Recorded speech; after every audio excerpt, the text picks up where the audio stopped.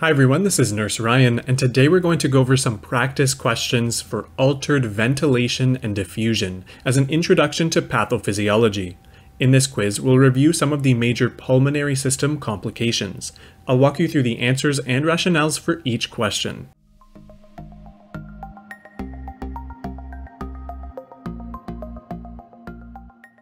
Starting off with question number 1.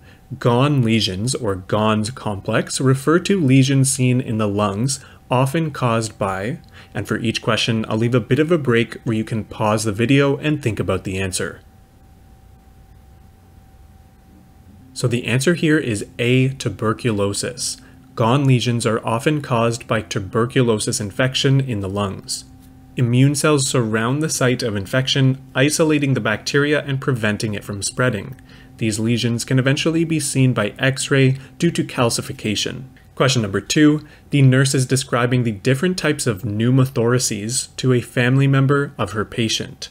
The nurse explains that the patient experienced a blank pneumothorax, where a wound acted as a one-way valve that prevented trapped air from exiting the pleural space.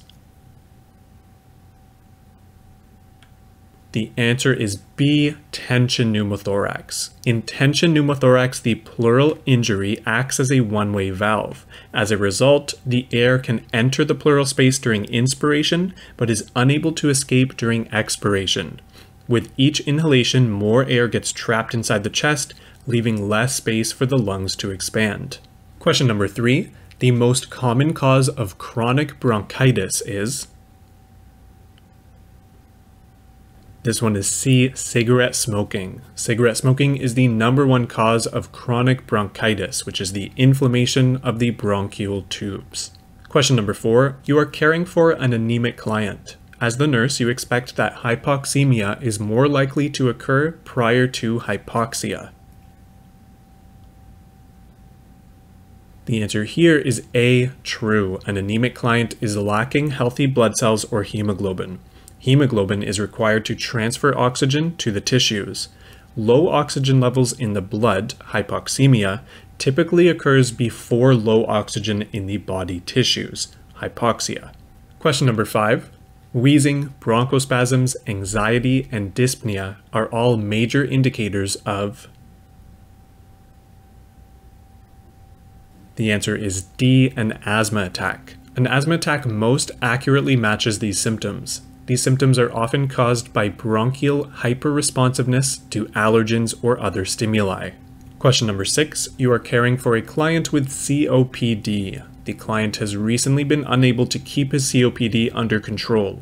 Which of the following comorbidities is most likely the cause of the client's barrel chest? The answer here is B, emphysema. Most COPD clients will be diagnosed with some combination of either asthma, chronic bronchitis, or emphysema. Emphysema is the irreversible enlargement of the alveoli, leading to dead space in the lungs and the observable barrel chest. Question number 7. An accumulation of fluid in the alveoli accompanied by inflammation of the lungs is most likely... The answer is D, pneumonia. Pneumonia is the accumulation of fluid in the alveoli accompanied by lung inflammation and is usually caused by a bacterial or viral infection. And for the last question of this quiz, number 8, hypercapnia, also known as hypercarbia, refers to... This one is B, elevated carbon dioxide levels in the blood. This is the correct description of hypercapnia or hypercarbia. And that's it for our altered ventilation and diffusion quiz. If this video has helped you out, please consider leaving a like and subscribe. I would really appreciate it. If you have any questions or would like me to review a specific drug or topic, please let me know in the comments, and thanks for watching.